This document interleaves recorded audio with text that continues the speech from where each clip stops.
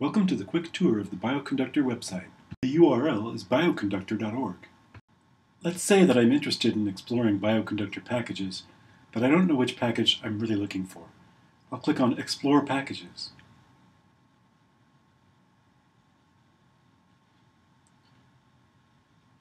I know that I'm looking for a package that has something to do with microarrays, so I'll start typing that here. So now it's just showing me the packages that have something to do with microarrays, but there's an awful lot of them. I sort of remember that the package is maybe called something. I'll start typing, oh, limma, there it is. So now I'm looking at the landing page for this package. All the information about this package is here. First it tells me how to install it. So you actually don't install a package from the web, you do it in R. So I'm going to copy this text. I'll start R, and then I'll paste that text. The limma package is now installed. If I want to actually load the package and use it, I have to type library limma. The package is now loaded. So let's go back to the website. Now that I know what the package is called, by the way, I can quickly find it just by typing the name in the search box, limma. And it shows up right close to the top, and I can just click and get back to the package landing page where I was before. I want to learn more about this package. I can see that there's a documentation section, and there are documents here. These are called vignettes. Also, the automatically generated reference manual. I can click on these. I can see the one-page introduction here. I can go back and see a much more detailed, longer introduction. This is quite long. And then this is the automatically generated reference manual that shows information about every function in the package. Now, an important thing to know is that you can get all this information within R as well as from this page. So now we'll go to R and we'll look at some ways to find the same information. Now we're back in R, and we can look at the vignette within R by saying Browse Vignettes, limma. That opens up a web browser, and then I can see the vignette like that. I can also get help by saying help package equals limma. And this gives me a lot of information about the package, including the functions that you can call. So let's say I'm interested in this function.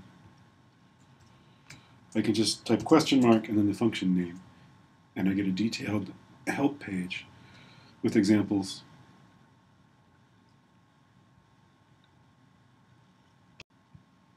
And if I want to see the code of the function, I just type the name of the function without parentheses. And there it is.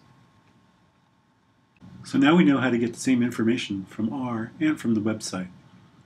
Let's say we still have some questions about a package. We should go to the support site. We scroll down, click on support.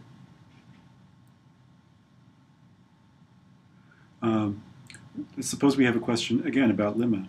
So we can type limma here, and we see a whole lot of answers, and maybe one of these answers our question. It might be a good idea to add some more terms into the search box to narrow down the search a little bit.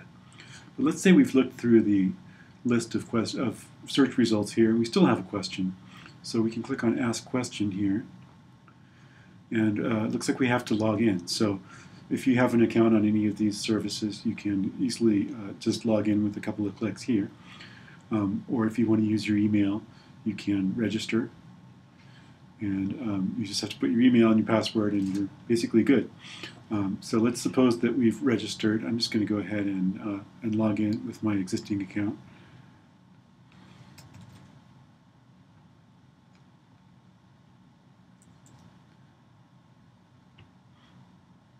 Okay, so now I can ask a question, and it's a good idea to put a very descriptive, succinct title here. And if my question is about limma, I should write that here. any other relevant little tags or terms or packages that have to do with your package, you should put them here. And then it's a really good idea to read this posting guide, because this makes sure that you put the relevant information in your post and that people will be able to help you.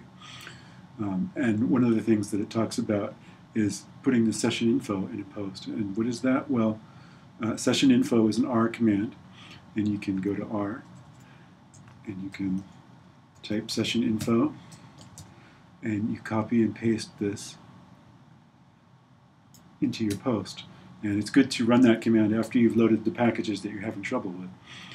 And if you paste that into your post, and of course you also want to include here the information that the exact problem that you've had and the error message that you've had.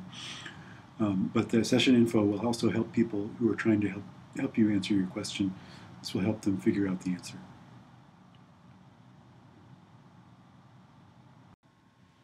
Our Twitter feed is right on the front page of the website, and so we have announcements about conferences and courses, and every new package that's added to Bioconductor is also tweeted here.